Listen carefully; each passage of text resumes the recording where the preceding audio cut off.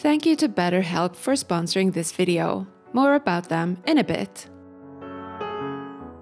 In this video, I'd like to share some simple healthy habits that I've taken up lately, along with some that I've practiced for a long time. I hope they can inspire you if you feel that you could use some new healthy habits too. The habit that I've kept up for the longest is definitely my daily walks. I started walking years ago when I lived in my second house. There was a trail in the woods nearby my old neighborhood, and I loved going there first thing in the morning and do a fast walk up and down the wood chip covered electric light trail. I enjoyed how it woke me up, and I loved hearing the birds wake up too and see the seasons change in those woods. When I moved back into the city almost 4 years ago, I was happy to realize that there are ways to walk around the lake right by my apartment in about an hour.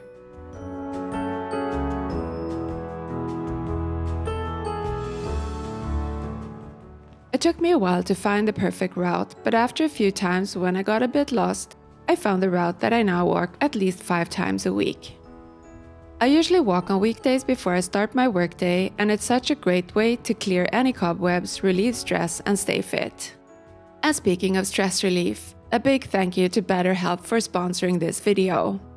My mom hasn't been well this year, and with her being 6 hours away from me, as well as not being able to practice my regular daily habits while traveling to see her, has been mentally stressful. We're in a good place now, but knowing that I can reach out to BetterHelp is such a great feeling. If something is interfering with your happiness or preventing you from achieving your goals, BetterHelp will assess your needs and match you with your own licensed professional therapist, and you can start communicating within 48 hours. It's not a crisis line, it's not self-help, it's professional therapy done securely online. There's a broad range of expertise in BetterHelp's 20,000+ therapist network, which may not otherwise be available where you live, and the service is available worldwide. You can send a message to your therapist anytime, and they will get back to you with timely and thoughtful responses. You can also schedule weekly video or phone sessions, so you won't ever have to sit in an uncomfortable waiting room as with traditional therapy.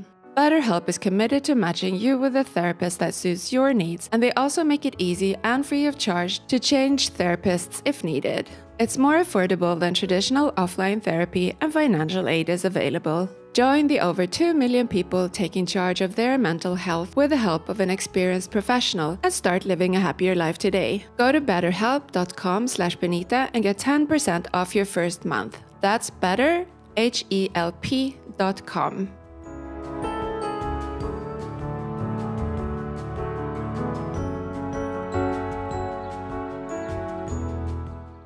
A new healthy habit that I've taken up fairly recently is doing lymph exercises. Since I had surgery about a year ago, I tend to feel a bit stiff and bloated in my upper body, and I was stretching daily. A few months ago, I took a course on how to boost the lymphatic system and learned so much. I realized that those exercises helped me more than the other daily stretching that I used to do.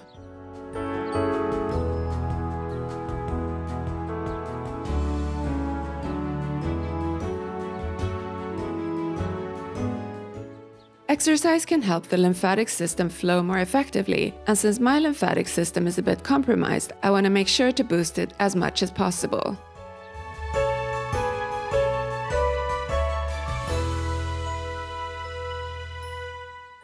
I learned that you should wake your lymphatic system up to keep everything flowing. So in order to wake it, I do a few simple exercises, either at home or as part of my morning walk. I do some angel wings, shoulder rolls, and other movements, and I feel they really help me from feeling tense in the upper body.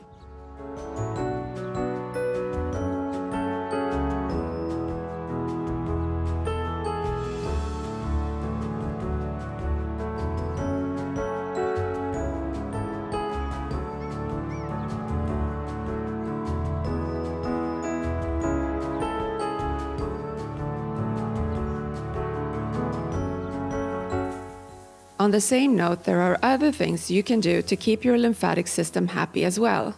Like self-care, like massaging your whole body in a specific sequence, and where you always end the strokes under the armpit or in the dip above the collarbone. It can feel like all these things are very time-consuming, but I was inspired by the fact that you can build these new habits into habits you already have.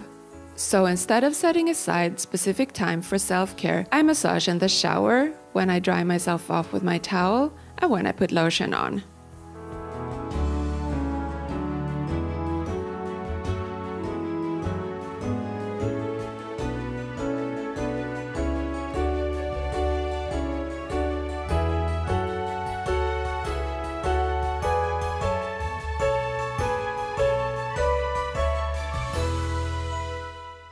One more thing that I learned is that in order to let your lymphatic system flow, you should avoid wearing tight things that cut off circulation. So I make sure, for instance, to pick drawstring that I can adjust instead of tight elastic.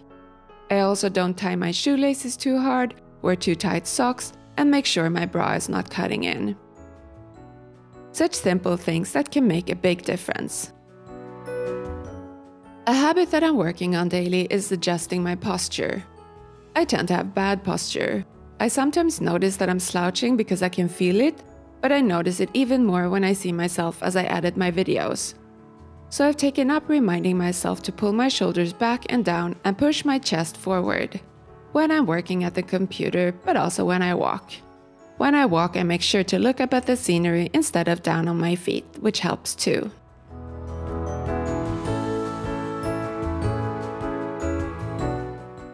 I work from home these days, and if I'm not filming, I'm at the computer. When I'm editing these videos, I get stuck at the screen for hours. Luckily, I have my rocking desk chair, which helps me get some movement in, but I also make sure to take breaks.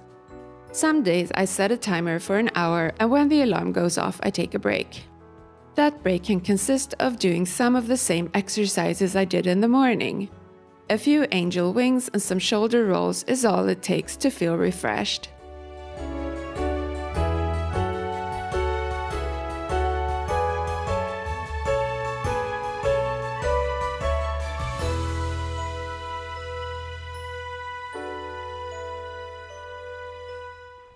Sometimes I take out the trash or recycling or scrub the kitchen sink, just to do something that breaks up the sitting at the computer for a little while.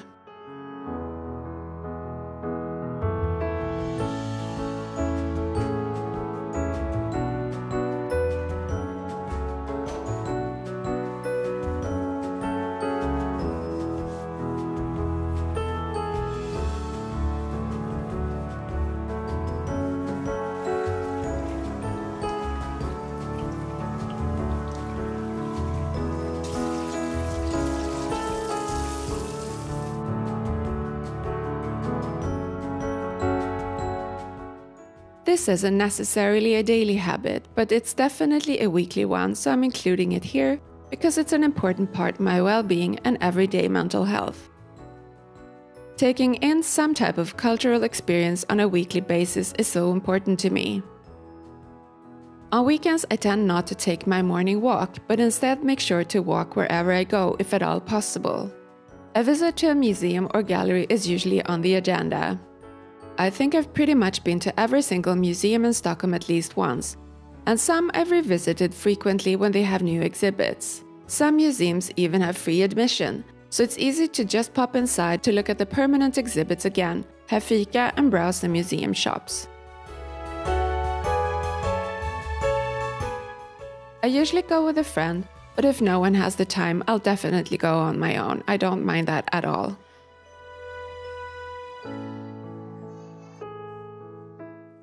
And those are 6 healthy habits that I practice. If you enjoyed this video, please give it a thumbs up. I really appreciate the support. If you're looking for sources for things, you might get lucky in the description box. There's a link that takes you to my website where I'm collecting all the links for you. Thank you so much for watching. I'll see you in the next one. Hej då!